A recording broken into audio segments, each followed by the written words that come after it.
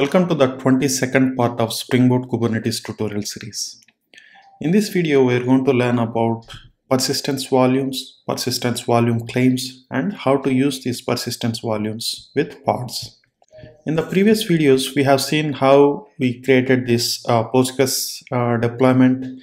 We have defined the deployment object, and also we have mentioned we are going to use this Postgres image, and also we have used config maps and secrets to configure some environment variables. However, here all the data that if you are going to connect to this database and store any data, it is going to be stored in the same container. So by any reason, if the pod on containers got deleted, we will lose the data as well. But usually we don't want to store the data inside the container so that it will be destroyed as and when container gets removed. So we want it to store in a persistence medium that can survive these pod deletions, and when you recreate a pod for the same image, you want to use the existing data and continue. So this is where you can use persistence volumes. The concept is very much similar to how we use volumes with Docker. So here we can use persistence volumes for the same purpose. So basically, using persistence volumes involves three steps. One is creating a persistence volume. So here, if you take a look at Kubernetes documentation of persistence volumes, here you can create a persistence volume type object. Here you can give some name, and then you can specify what is the capacity of the persistence volume you are about to create, and what type of access modes you are allowing for this persistence volume, and then what is the storage class, and then you can specify where is the actual storage medium exists. So it can be a network file system, or it can be a hosted file path, or it can be any cloud storage like EFS or EBS volumes, things like that. So this is the first step in order to use persistence volumes. You define a persistence volume by specifying various attributes of that persistence volume. The next step would be to create a claim for certain amount of storage. So here, if you see, this is a persistence volume of capacity 5 gigabytes.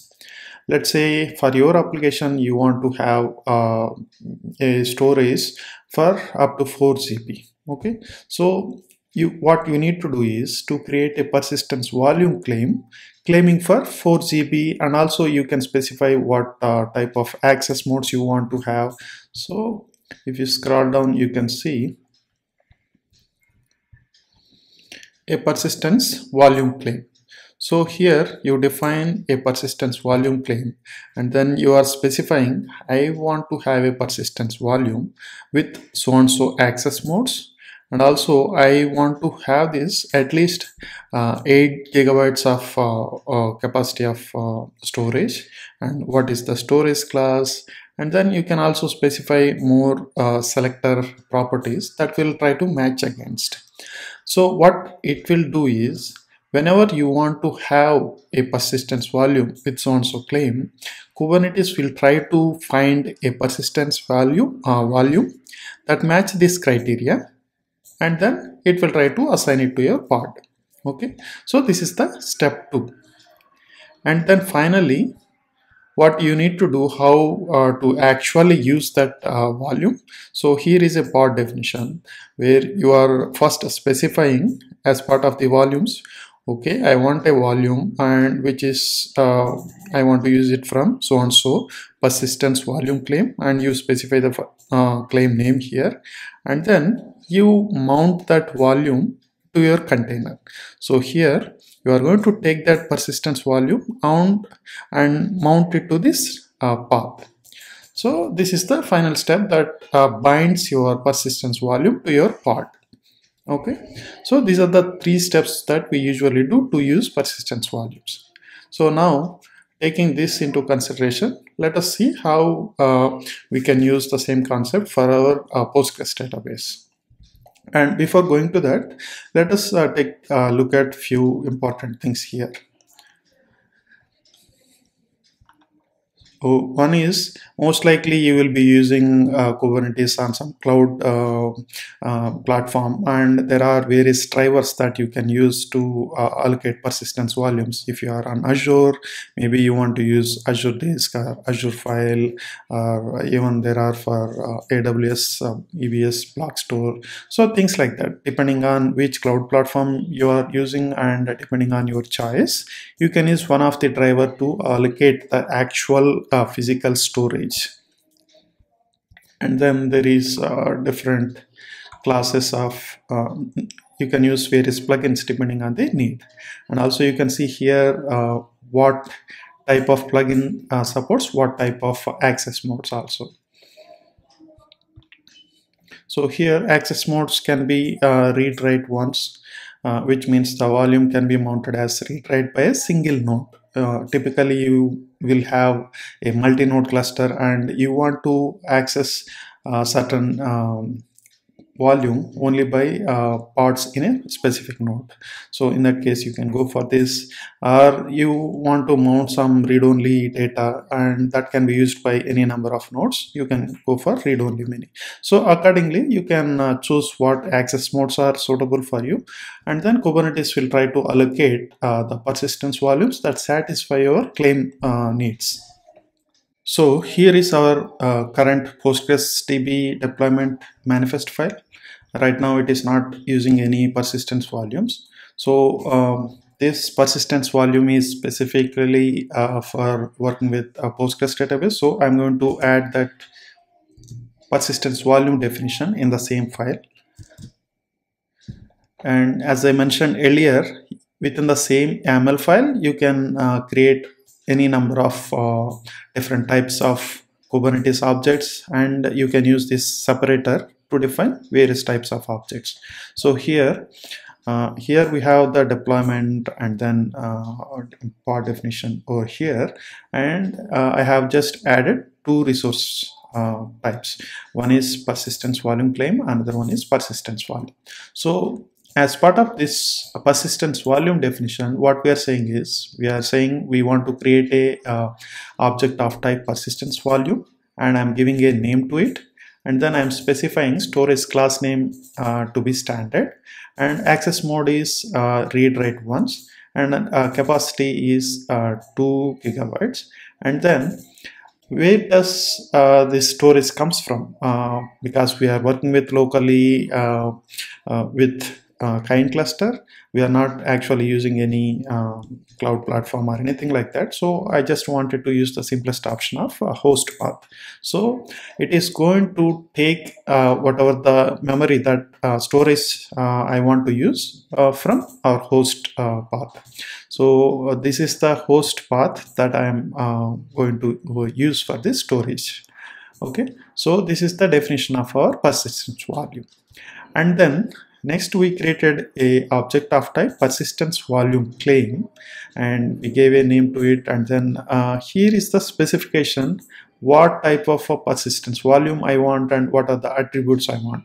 So here I specified I want to have a persistence volume with storage class as standard, and I want to have access mode as read write once, and then resources request I am requesting for storage of 1 gigabyte.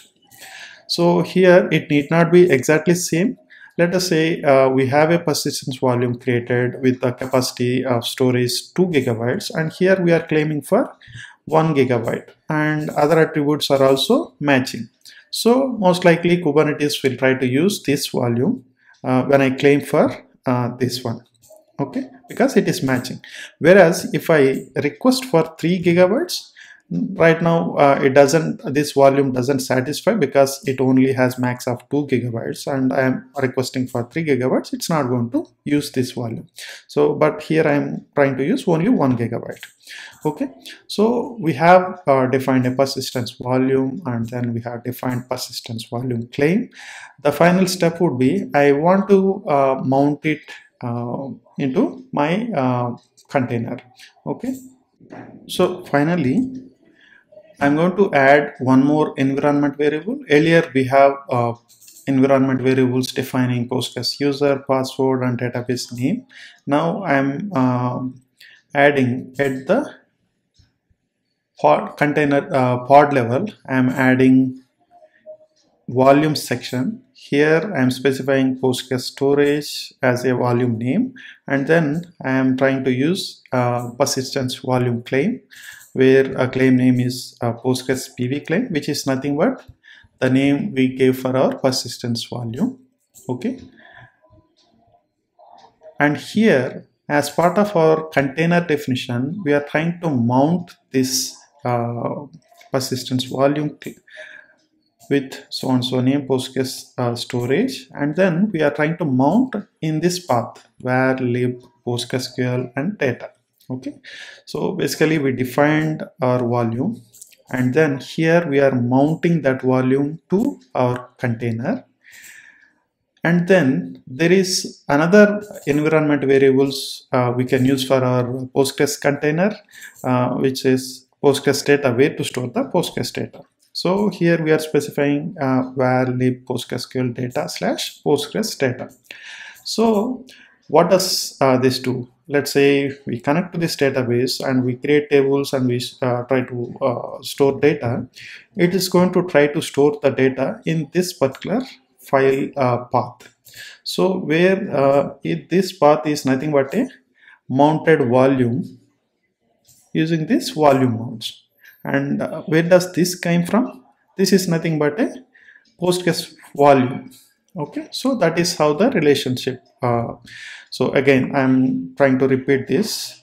Here we defined volumes and link to persistence volume by specifying the claim name, and I gave a logical name to that volume. Here I am giving Postgres storage, and then at the container level I am trying to mount this volume with so and so mount path. So here I mount that volume in this path, and here because our Postgres data allow us to specify where to store the data using a environment variable, I am specifying this path where it is nothing but mounting to the persistence volume that we just bind it to the container. So that is how the link established between our container and then persistence volume.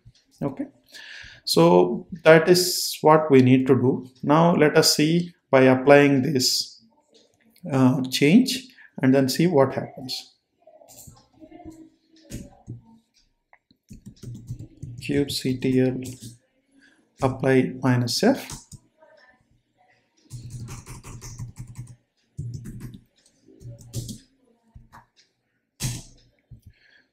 So now when I applied, if you go to parts, here we can see there is in lens, we can go and see here persistence volumes. Okay, there is one persistence volume Postgres PV, and storage class is standard, and the capacity is 2 GB. And here there is persistence volume claims, and here you can see again the namespace and storage class is this, and then size is 1 GB. And here you can also see it is bound to this pod.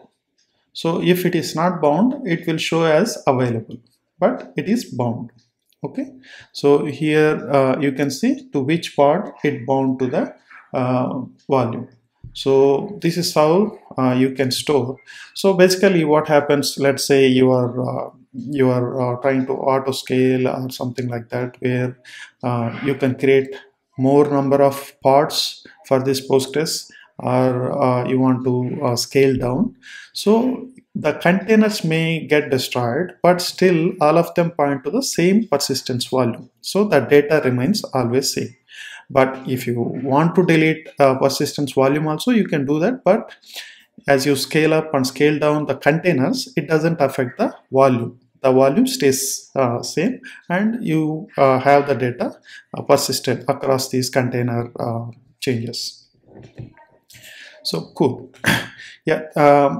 Here we talked about how to use these persistence volumes for our Postgres database, but the same process applies for any other processes as well. Let's say in our application, is there any requirement? If there is any requirement, like we upload some file and you want to store it in some persistence volume, or you are generating some reports using some scheduler or something like that, and you want to store it in a persistence medium, you can follow the same pattern. Like you can create a persistence volume, and then you create a persistence volume claim, and then you mount it using volumes and volume mounts to your pods and containers, and you can map it to a particular path, and then you can store accordingly.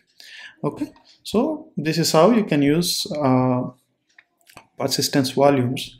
And if you are working with on a cloud platform, you need to explore what is the driver you want to use, and then what is the particular cloud resource you want to use, EBS or EFS, Azure Disk, whatever the technology you want to use. Basically, this administration of persistence volumes is taken care by Kubernetes admins, not the developers. So that is an administration side of thing. Cool. I think we got good enough understanding how to use the persistence volumes. So the next step would be to expose our services like Postgres, or API or UI using services. So in the next video, we'll explore how to use services. Thanks for watching. Bye bye.